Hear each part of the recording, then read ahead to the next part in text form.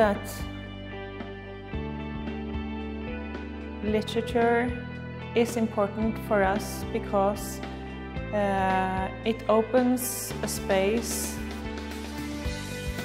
that it's not only the story that is told, but it's really the room that is opened in that language in the book, that when it's written it becomes a place that is shareable. If not, we are lonely with our inner lives. So I think that when something is written, it becomes a common place, a place that I am alone in when I write, and then you are alone in that when you read. But it is a space that we can actually share, and I think that is the biggest gift and the most important thing about literature. It's important for me to come here, and I've never been to Mexico before, so just to come here and meet this warmth, this welcome, this joy of sharing, and so to me it is really important. I go back home and I have learned something for myself, but I think that the Guadalajara Book Fair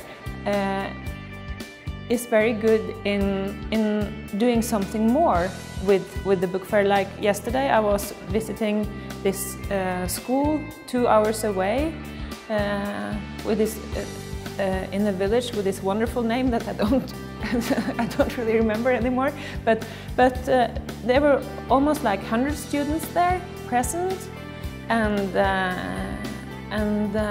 we could communicate for 1 hour, and they never, and they don't come to the book fair, but that the book fair brings me to them, so that we can have a meeting also outside of this crowded sphere. I think that is really a way to make an international book fair reach out and mean more. I just have to admit that the meeting with Mexican people has been so heartwarming. It's like you meet from here. It's like you give contact from here. It's not kind of all an intellectual play up there. Of course, I mean, I think everything hangs together. So, but to kind of to meet other people and to meet literature from the heart, I think then we're talking. I think that is really good. So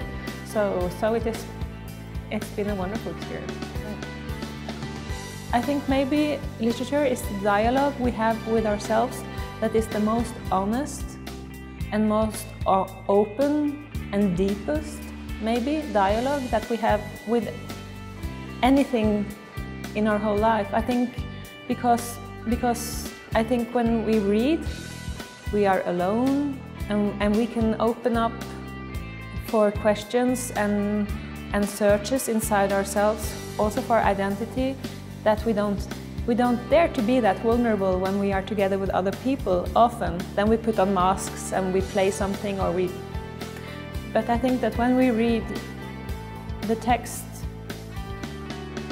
makes it possible for us to listen into ourselves and really to see both fears and beauty inside ourselves that we, without the text, didn't get access to.